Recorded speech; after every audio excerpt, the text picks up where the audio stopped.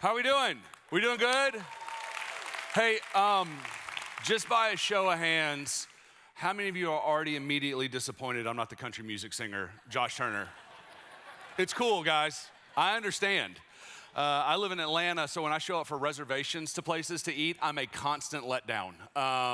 My family has not sat by the bathroom at a restaurant in 3 years because I'm like, Josh Turner? They're like, right this way into the toilets, Mr. Turner. And so, hey, it is an honor to be here with you guys. I was with you guys back in January, and as always, I just want to tell Pastor Greg, thank you so much for having me. What you guys are doing here at The Crossing, you have some of my friends on staff. I love your pastor, and so can you just honor him and the team here at The Crossing? It is an honor.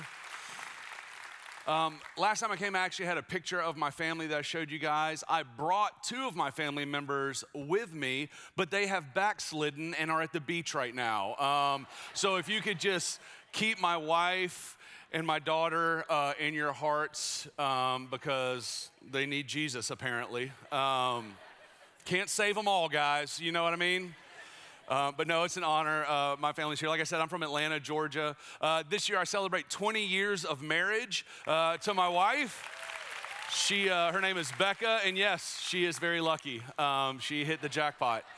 So that is not true at all. I pay for a lot of therapy for her because she's married to me. But it is an honor to be here, man. It is Palm Sunday. You know what I'm saying? So this is the beginning of what we celebrate, guys. This is where it all starts. And, you know, on Palm Sunday, usually today at churches all over America and all over the world, there are messages being preached about Jesus' triumphant entry. Right? We know this, that Jesus is riding into the city. People are waving palm branches at him. They're screaming, Hosanna. They're throwing down their coats. Jesus is riding in on a donkey. This amazing moment. There's going to be a ton of amazing sermons that are preached on that this morning. I want to preach on something a little bit different. Now, when I say that it's different, it's going to be different. And the reason that I want to preach on this is because I believe honestly, and this is a very personal message, which you'll hear, but I believe honestly it's one of the most important topics as Christians and as followers of Jesus Christ that we need to talk about. And it's not an easy topic. Right? Like one of the things as a pastor that gets to travel and preach, so I'm like, I know this topic isn't easy. And what I'd always love to do is come in and be the cheerleader. You know what I'm saying? It's like, God loves you. And then we leave and we're all like, yeah, let's go. And we all feel good about life. But sometimes there's topics that we have to talk about that are scriptural, that are hard. And I don't ever want to be the pastor, and this is just my fear. This is me being really honest. That I would stand before Jesus at the end of my life and he would say, hey, you did a really good job building your kingdom. And so I know that there are stories and there are experiences in life that God has given me that I feel like it is part of my calling to share and help people walk through. So what I want to talk about this morning is, what do you do on the worst day of your life? What do you do when God doesn't do what you think he should? What do you do on the hardest day of your life? Like we talk about, today's Palm Sunday. And I can imagine the disciples in this moment. They are pumped. Do you know what I'm saying? Jesus is riding in. They think that they've got the king that they've all been dreaming of. But how many of you know Friday and the crucifixion is coming? And so what did they do on that? We know what they did because the Bible records, but how many of you know for all of them, that was probably the worst day of their life? And all of us in here, we are going to have the worst day of our life. And if you don't like the word worst, you can say hardest, you can say whatever. But what do you do with this? And the reason I feel like this is such an important topic is because, guys, I have seen this absolutely push people further away from God. I have seen people, and you've seen people too, that God didn't do what they thought God should do, and they had the worst day or the hardest day of their life. And what they said was, if this is how God is, then I'm out. But I've also seen it push people into a deeper relationship with the Lord. So how do we handle it? What do you do? And I know that this is uncomfortable because here's what we all want, right? What we all want is to construct this box in our minds that God fits in. And as long as God fits in this box and God does what I think God should do, then everything in my life is going to be okay. The problem is that God is God, and God can do whatever he won't. So what do we do when God gets outside of the way that we feel like he should operate in our lives? You ever feel like your life would be a lot better if God would just consult you about things? You know what I mean? God, if you would just ask me, I know how I could best serve you. It would be winning the lottery, Lord. It wouldn't change me. It would change others, Lord, but not me. We all have this. So what do you do on the worst day of your life? Well, what we're going to do this morning is we're actually going to look at the book of Job. So if you have your, someone who's like, oh Lord, buckle up. If you have your Bibles, I want you to turn with me to Job chapter 1, verses 13 through 19.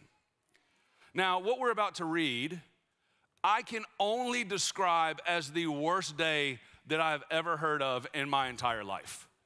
So even as we read this, I want you to understand that the majority of us that will experience suffering, pain, and trials on this level, hopefully is zero of us. But who knows? Because we live in a fallen and a sinful and a broken world, and bad things happen to good people. And bad things happen to good Christians. So we're gonna pick it up. It says this: one day when Job's sons and daughters were feasting at the oldest brother's house, a messenger arrived at Job's home with this news: your oxen were plowing with the donkeys feeding beside them when the Sabean raided us. They stole all the animals and killed all the farm hands. I am the only one who escaped to tell you. While he was still speaking, another messenger arrived with this news: the fire of God has fallen from heaven and burned up your sheep and all your shepherds. I am the only one who escaped to tell you. While he was still speaking, a third messenger arrived with this news: 3 bands of Chaldean raiders have stolen your camels and killed your servants. I am the only one who escaped to tell you. While he was still speaking, another messenger arrived with this news: your sons and daughters were feasting in their oldest brother's home. Suddenly a powerful wind swept in from the wilderness and hit the house on all sides. The house collapsed and all your children are dead. I am the only one who escaped to tell you. What do you do with this? What do you do in this moment? Now, hopefully, like I said, none of us have experienced this type of moment. None of us have lost all of our income and all of our family and all of our assets in one fell, like not even a day, a moment. We haven't experienced this, but what do you do when the cancer's back? What do you do when that spouse looks at you and says, I don't want to be in this marriage anymore? What do you do when, let's just be honest, the past 3 years have been a dumpster fire, right? And a lot of us were living in seasons of life that we thought we would never live in. And a lot of us experienced not only the worst days of our lives, but sometimes the worst moments, the worst months, the worst weeks, the worst years, whatever. So what do we do with this? Well, I believe that when you look at the book of Job, that there's actually 3 things that we see Job do. Now, I want to give you these things, and I want to encourage you to take notes. The reason that I want to encourage you to take notes is because if you take notes in church, you get to pick where you live in heaven. Pastor Greg hasn't shared that with you guys yet, but that's the real deep stuff. That's not true at all. Some of you are like, dang, lakefront. So I want you to take notes, and here's why. When you go through the hardest or the worst days of your life, sometimes the pain makes it very hard to recall the things that people have spoken over you. It is a lot easier to go back and be able to reference things. And so I want you to take notes, because when the time comes, or when those moments come, or when those thoughts come, or when those situations come, it's sometimes easier to go back and say, man, what did the Holy Spirit speak over me? And I hope you understand this, that my prayer as a preacher, and I know for Pastor Greg as well and the entire team, that any person that ever stands on the stage and communicates is nothing but a broken man. So anything that I say today that hits you and you're like, oh, dang, that's good, that's not from me, that's the Holy Spirit speaking directly to you, because the Holy Spirit knows where you're at and I have no idea. And so I want you to understand that when you sit in sermons and when you sit in worship and you hear things that resonate with you and where you are, it is not just a man or a woman that are saying those things. It is the Spirit of God using a broken vessel to speak to his people because he knows exactly where they are. So the reason I want you to take notes is because, yes, this sermon is very personal to me, but I also understand that the majority of us in here, we have been through some hard days where God has not made sense to us. We have been through those moments where we prayed the prayers and things didn't immediately get better. You ever prayed the prayer, it didn't get better, it got worse? And you're like, my bad, Jesus. Like, you just kind of like back out. So what do we do with this? So there's three things that I believe that we see in the book of Job. But before we jump into these three things, let's pray. God, I thank you so much for your son, Jesus. God, I thank you that this is all about him. God, thank you that in the hardship and the struggles and the confusion, God, and the worst days and the hardest days, God, that you are good and that you love us. God, these next few moments as we pull from your word, God, I pray that there would not be any distractions. God, that you would quiet the voice of any enemy in our minds, Lord God, or in our hearts or whatever that may look like. And God, that you would do what only it is that you can do this morning and speak to your people. And God, we pray all these things in the name of your son, Jesus. Amen. The first thing that we see Job do is Job made a choice. Job made a choice. It says this in Job 1, 20 through 22. Now remember, Job has lost everything, not in a day, in a moment.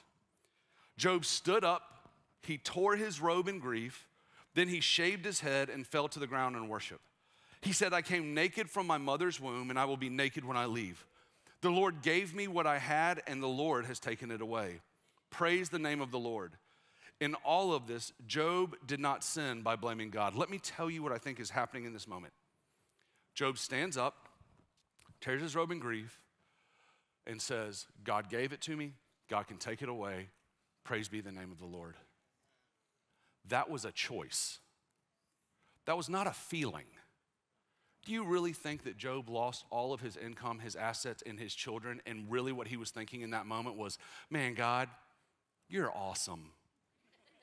God, I love you so much. No. I can almost guarantee you, because Job was human, and he had human emotions just like all of us have. But what Job did not do is he did not allow his feelings to dictate the character of God.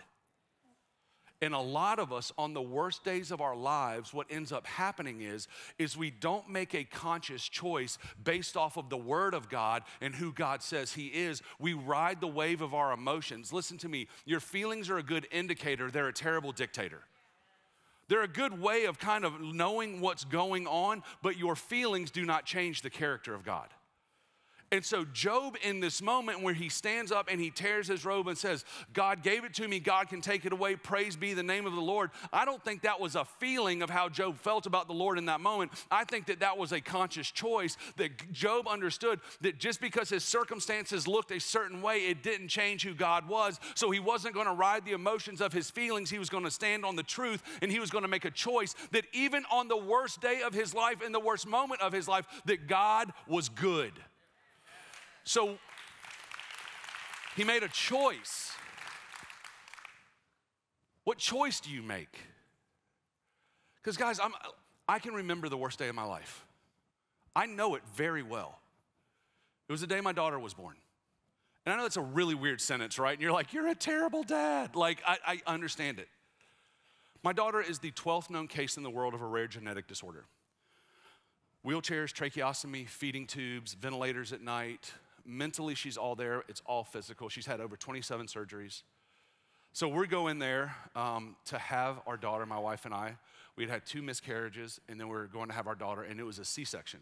C-sections are weird anyway, right? Because you're like, just everything's so scheduled, and you're like driving to the hospital, and you're like, I feel like I'm coming back with a loaf of bread, but you have like a kid when you come back. So we're in the operating room. And I go in, and my wife's there, and they have the curtain up where they're doing the operation.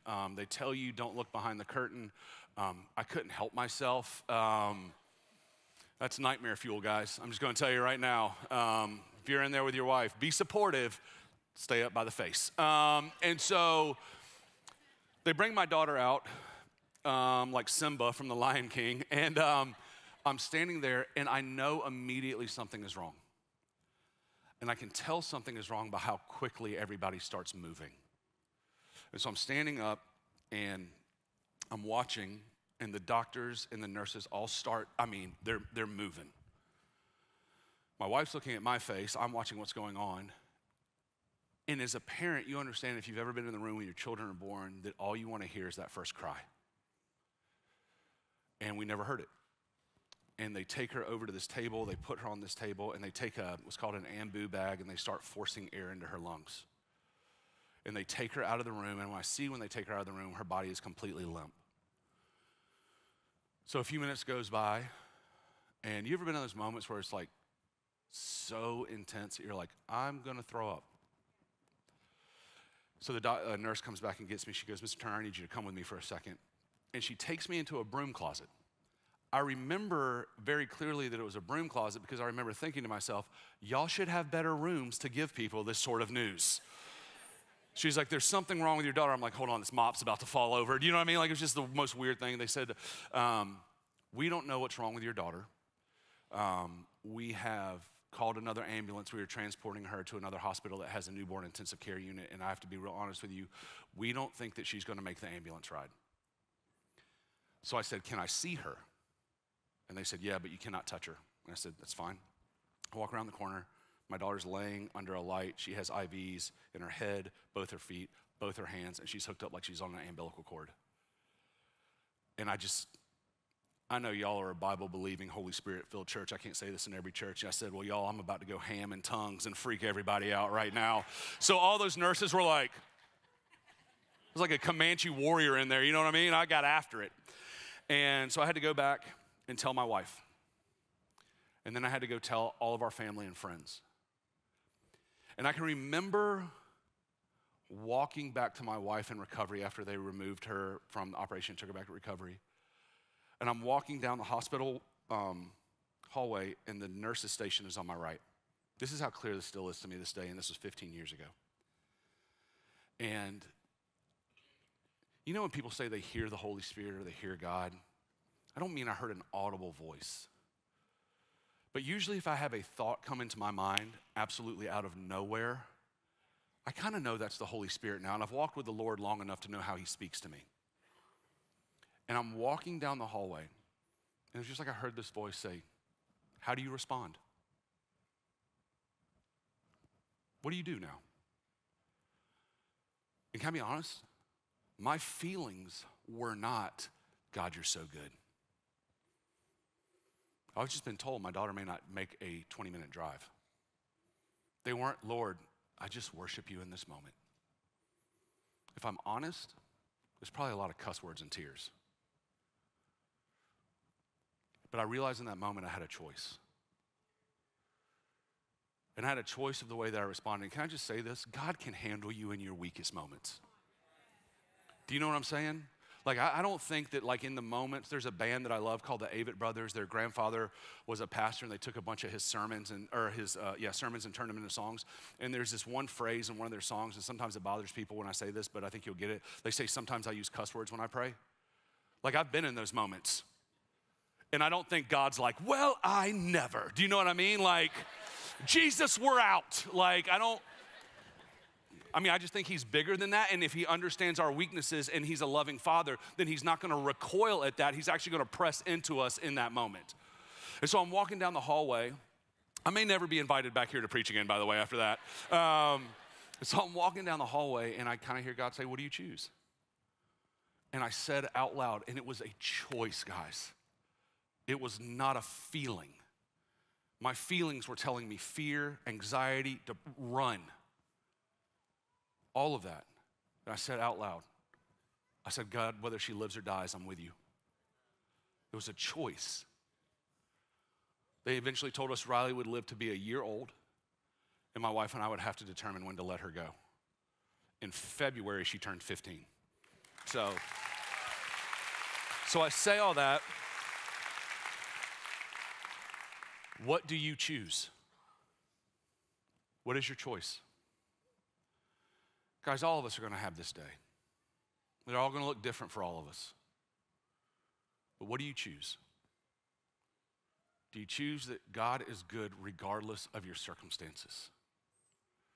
Or do you ride fear and feelings and emotion and all that stuff? And listen, some days you're going to do it better than the other.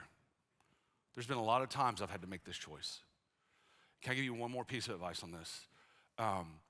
As much as you can, decide what you choose right now. It's hard in the moment. And I think I was only obviously able to make that choice because of the grace of God in my life and in that moment. Also, I will say this. This is one of the things I've learned, and this isn't my notes, just came to me. Sometimes God does not give you the grace that you need until you need it. So many times people will say things like, well, I would never be able to do anything like that in my life. I always said I would never be able to do anything like this in my life. God does not give you the grace sometimes until you need the grace for that moment. So what do you choose? The first thing we see is Job made a choice. The second thing we see is that Job wrestled. Job wrestled. And I know that's a little bit of a weird point, but hear me out. It says this if you're looking at Job chapter 3, 11 through 13. This is Job speaking to God. He said, why wasn't I born dead? Why didn't I die as I came from the womb? Why was I laid on my mother's lap? Why did she nurse me at her breast? Had I died at birth, I would now be at peace. I would be asleep and at rest. And then Job 3:20, Job says this, oh, why give light to those in misery and life to those who are bitter? Let me tell you what Job's saying. What the heck, God? God, if you knew that all of this was gonna happen, why did you even let me be born? That is what Job is asking. Job is wrestling with God in this moment, and he's going, God, I thought that if I did, then you would, and if God, you even knew all this was coming, then God, why did you let me be born in the first place? Job is wrestling with God. It is a good thing to wrestle with God. You know, so many times, I grew up in a Methodist church, like old school, and you hear things like this. Don't ever question God. Don't ever wrestle with God. What? How would I not question God? How would I not have these moments where God, anybody ever have a moment where God doesn't make sense to you? Anybody ever have a moment where you think, God, man, you ever had this prayer? God, I'm on your team. Like, God, I'm one of your guys. Hey, man, I'm a pastor, Lord. Help a brother out. Like, we all have these moments, and somewhere, somehow, sometimes in Christianity and theology and doctrine and the ways that we were raised, we're almost taught, don't question. To me, questioning is wrestling. It's a good thing to wrestle with the Lord. The reason it's a good thing to wrestle with the Lord is because it forces you to understand what you believe. So I work out at a church in LA, and one of the things I've learned about working in LA is to everybody in LA, I sound like Tow Mater from Cars when I speak. So to them, I'm basically Larry the Cable Guy when I show up at church. But one of the things I've learned working in LA and working with Christians in LA is, you know, in the South, a lot of our faith at times was handed to us by our parents and our grandparents. Hey, and thank God for praying grandparents and grandparents, amen? Like, a lot of us aren't in jail because there was a grandmama praying for us somewhere. My grandmother's prayers didn't work because I still went to jail. My mom's watching this sermon right now, and she just went, God, I wish he wouldn't tell that story. That's what she did somewhere. So we are handed our faith. We are handed what we believe because, and thank God for that. Thank God we have parents and grandparents that handed us what we believe about things and what we believe about who God is and Jesus is. But sometimes we can believe things just because they were handed to us, not because we understand why we believe them. One of the beautiful things about suffering and trials and hardship is if you allow God, he will take you to a deeper place with him that will actually help you have a better understanding of who he is and the relationship that he desires with you. Wrestle. Wrestle with the Lord. Go to God in prayer when God doesn't do what you think he should, or you're having the worst day of your life, and be like, yo, God, and talk to him normal. Don't dress it up. God hears through more than just stained glass window. You understand what I'm saying? You can be real with him and be like, yo, I don't understand why this is happening. And God, your word says this, but my circumstance is not lining up with your word. God, I need you to help me. And God, and I tell people this all the time. I have a buddy, he has some strange, for a young guy, disease in his liver. And they basically told him at some point, he's in his 30s, they said at some point you're gonna need a liver transplant, and because your liver, no matter what we do, is just gonna continue to do this. And he called me one day and he said, I don't know what to do with this. And I said, I'm gonna give you a word of advice that I hate that I have to give you. I said, you're about to know the Lord in a way that not a lot of people know him, and that's beautiful and painful at the same time. Guys, suffering, the worst days of our lives, and I don't say this, and I'm not saying this to take away the pain. I'm not saying this to minimize it, but man, they are beautiful and painful at the same time. They're beautiful because if you let the Lord and you wrestle with God, he is going to take you to a deeper relationship with him. But they're painful because they're painful and they stink and we don't like them. For 5 years, I was totally screwed up after we had our daughter. Y'all have a pastor on staff, Pastor Wayne Lanier, that helped me through so much of my theology when we had our daughter. I call Wayne, just so if y'all need a nickname for Wayne, Pastor Wayne, the Mog, the man of God. So that's all we call him. Helped me so much. And I was so broken, I was so screwed up because here's what was happening. My reality did not match my theology. My reality didn't match what I always saw in Scripture. And I had to wrestle with it. And it was painful. But I also know the Lord in a way now that I never knew him before. And it's taken me to a deeper relationship with him that I am very thankful for. Now, would I want to do it all over again to know the way the Lord, the way that I know him now? Absolutely not.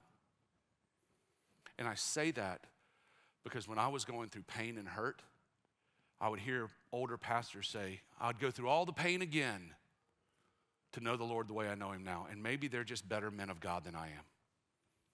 But I told the Lord, if my daughter can walk and talk and walk into my arms, I'll never preach another sermon ever. And I'm just being honest with you because I don't want you to hear a pastor and a man who really loves God and loves Jesus make you feel bad because you're like, God, if you would take this away from me, I'd be out. That's human. That's who we are at times. We are broken, fallen people, and thank God for his grace. Thank God that he understands.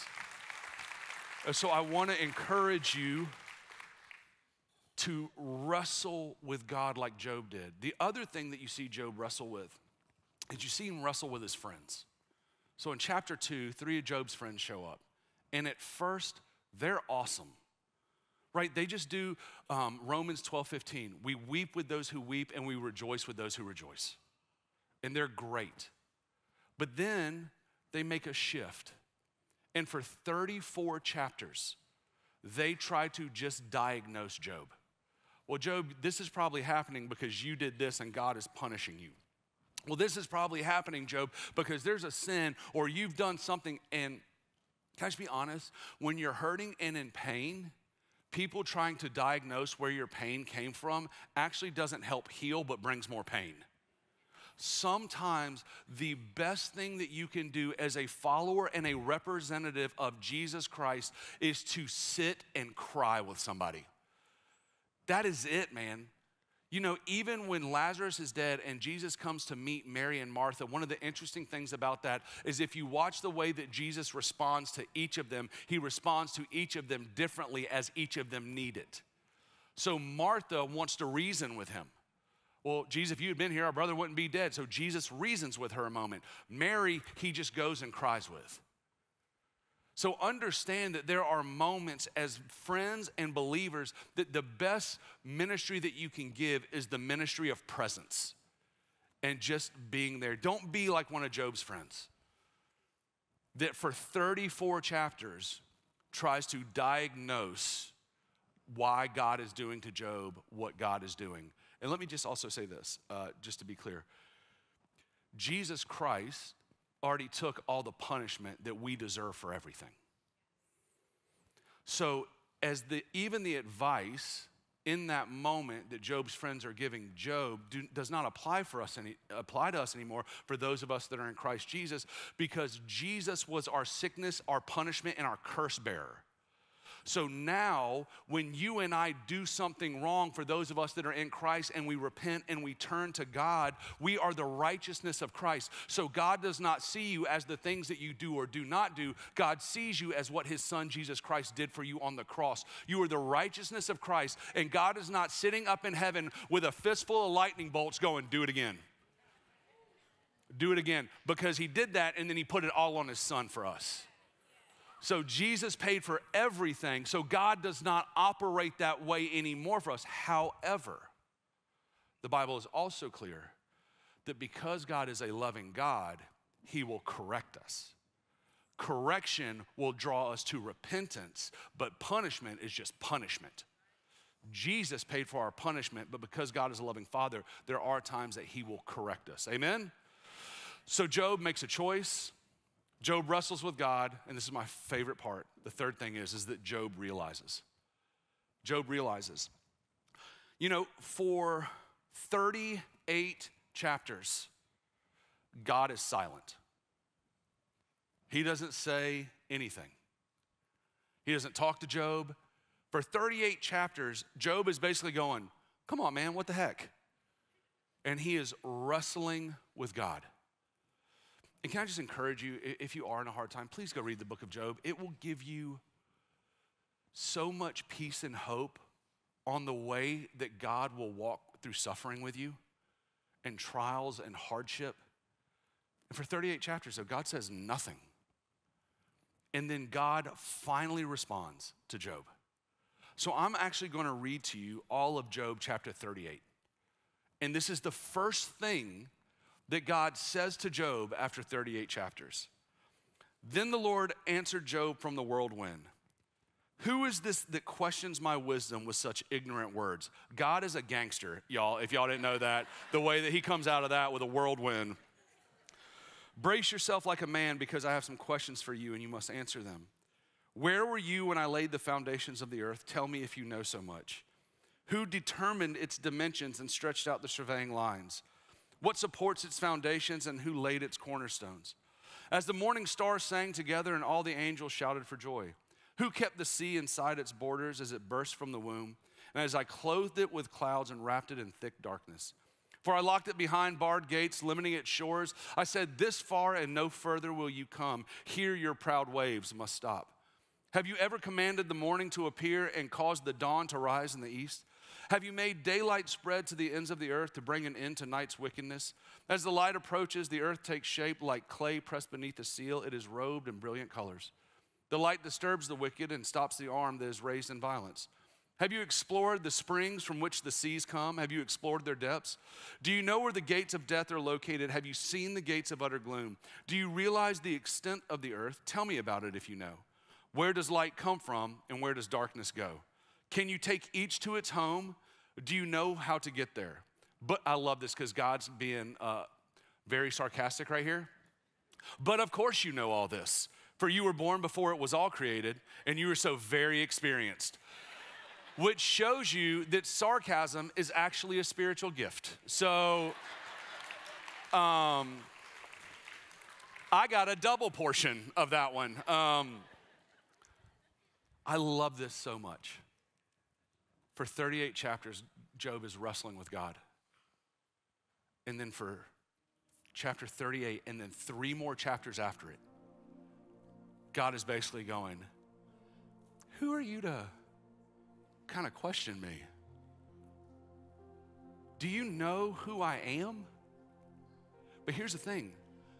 God's not like rebuking Job. he's showing him that the who is greater than the why. He's showing him that, Job, you've got all this going on and you have all these questions, but let me tell you that I'm so much bigger than your questions. And Job begins to realize who God is. And it's still painful. And it's still hard. But I love Job's response after God lays this type of talk out for 4 chapters to him. One of them, he says, Job, can you hold the Pleiades, the constellation, in your hand? And he just goes on about his grandeur and how amazing he is. And Job responds with this, Job 42, verses 1 through 3. Then Job replied to the Lord, I know that you can do anything, and no one can stop you. And you asked, who is this that questions my wisdom with such ignorance? It is I. And I was talking about things I knew nothing about, things far too wonderful for me. I don't say this lightly. Could it be that the worst day of your life is just too wonderful for you to know? Could it be that God wants to use a part of your story for other people that you yet don't understand? I mean, let's just think about this for a minute. We're sitting here however many thousands of years later reading the book of Job as an encouragement that God is good in our circumstances. That on the worst day of our life, that we can be real, we can be authentic, and we can be who we are in the presence of God, and we can wrestle with him, and we can ask him questions, and he doesn't draw away from us, but he actually pushes into us and draws closer to us. And not only that, but we now also have his son who paid for all of our sins, so that when we sin, we're not actually punished by God, we are actually forgiven by God because of Jesus, and we're doing this. Do you think Job understood that in that moment? You think Job was like, hey, God, this is going to be really cool because one day there's going to be some people in Tampa talking about this? Could it be? And please hear me, I don't say this lightly. And I don't say this to minimize your hurt or your pain right now. But could it be that just God is at work doing something that may just be too wonderful for us to understand in this moment? You know, I talked about my daughter and how that day was the worst day of my life. And it was. But can I tell you how many people have come to know who Jesus is because of my daughter and because of who she is? So here I am on the day that she's born going, God, this is terrible. God, this is horrendous. God, this is horrible. And I think God was in heaven going, no. Do you understand how many people are going to actually meet my son because of this? So I have a really good way of telling God what's good and bad, but maybe my filter is already off, and what I think is bad is actually good in the kingdom. Maybe it's just too wonderful for me to know. Maybe that thing that you're going through right now is just too wonderful for you to know.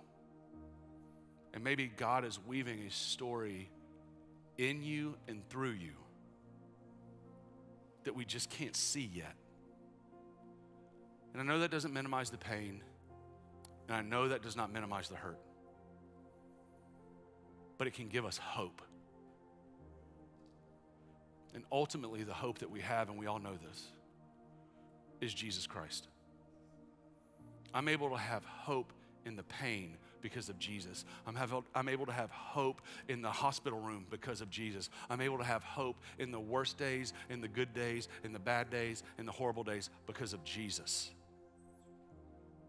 So yes, it's good, and I want you to wrestle with, what choice do you make? What does it look like for you to wrestle with God? And what does it look like for you to realize that God is who he is, and he is bigger than anything we can imagine? But the thing that I want you to ask yourself right now is, where are you with Jesus? Because if it's not with Jesus, it doesn't matter what choice you make. Jesus is who gave us access to the Father. And so I want to give you a moment right now to respond to this. So I'm just gonna ask you to close your eyes and bow your heads with me. I'm actually gonna do 2 altar calls. The first is for those of you that need to commit or recommit your life to Jesus. The second one would just be for those of you that you're like, Josh, I'm in the worst days right now, man. I just need somebody to pray with me. One of the things I love about the crossing is I know at this moment when I get down to do the altar that there's gonna be a team of people up here that are ready to pray for you, and at the campuses as well. Don't sit in your seats if you're like, oh, that is me and I need to, in the moment when the band comes and leads us. So I'm gonna do this way. I'm gonna do the first one if you need prayer. If you're in here and you would say, Josh, something you said to me today, or something the Holy Spirit spoke to you today, I know that I need to respond. I'm in one of the worst days, moments, months, year, whatever it is. I just need prayer. If that's you, I'm gonna count to 3 and I want you to raise your hand. 1, 2, 3. Raise them. Amen. You know, the Bible is very clear that all have sinned and fallen short of God's glory. And what that means is that every person who's ever lived on this earth, we all need a Savior. Jesus Christ is that Savior. Because Jesus lived a perfect and a holy and a sinless life. And the Bible says that we confess with our mouth and we believe in our heart that Jesus Christ is the Son of God, who was crucified, dead, buried, and resurrected for us. That in that moment we are reconciled to God. We are brought into right standing with Him. But you are also the righteousness of Christ now. And if you're in here this morning and you would say, Josh, I need to commit or recommit my life to Christ. Let me be very clear. I do not think that you can lose your salvation. I do think there are moments in our lives when we walk away from the Lord. So when I say recommit, it's you saying, God, I'm coming back to you. God never left you, but sometimes we have a tendency to walk away from the Lord. If you need to commit or recommit your life to Christ, I'm gonna count to 3, and I'm just gonna ask you to raise your hand. 1, 2, 3. Raise them. Amen. Amen. God, you see every hand in this room. God, we thank you that you are a good God, that you love us. And God, thank you that in our struggles, in our trials, in our bad days, in our good days, that you are good, God, and your character does not change.